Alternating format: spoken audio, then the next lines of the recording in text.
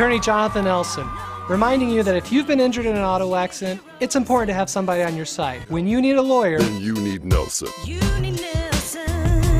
At yesterday's Board of County Commissioners meeting, discussion was had regarding the accepting of a donation from Valley Electric Association in the amount of $5 million and some land near their building on Highway 372 to construct a community center. Nye County Manager Tim Sutton started off the item with giving some background on it. Approximately 3 years ago, when Valley Electric sold its redundant transmission line, some of the representations that the co-op made to the public were that they were going to make individual payouts to account holders in the amount of $579, which they did. Another promise that was made was that they were going to give $5 million and some land for the construction of a community center. After that promise was made, there was a group that was formed that met and discussed the different ways that this could be implemented and administered. The group came up with a design. Then VEA had some internal issues, and so the discussions on that kind of fell apart.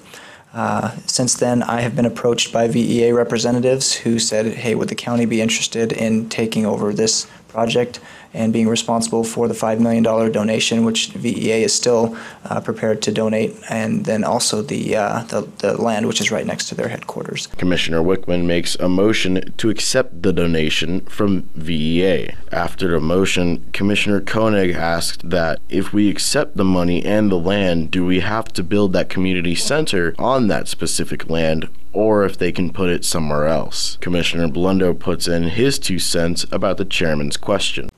Some of the conversations I've had was we accept both, and if we don't like the land, we can always sell the land, because the land is not, in my opinion, in a very favorable location. I agree. That's why I'm asking the question. I think a lot of these questions, what I was going to suggest was we need to have staff, let's have this committee, let's have a couple people interested, because I know we'll get more mileage if they build it and then give us the building.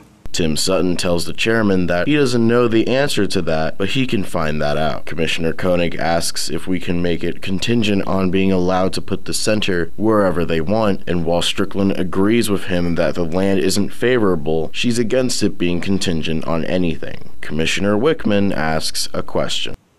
There are other steps along the way, correct?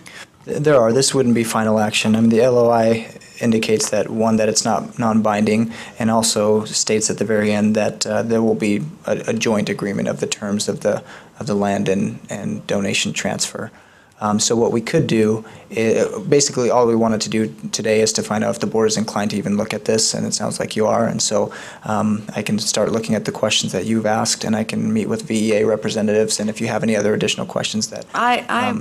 if I may? The chairman calls for the vote. Call for the vote. All those in favor say aye. Aye.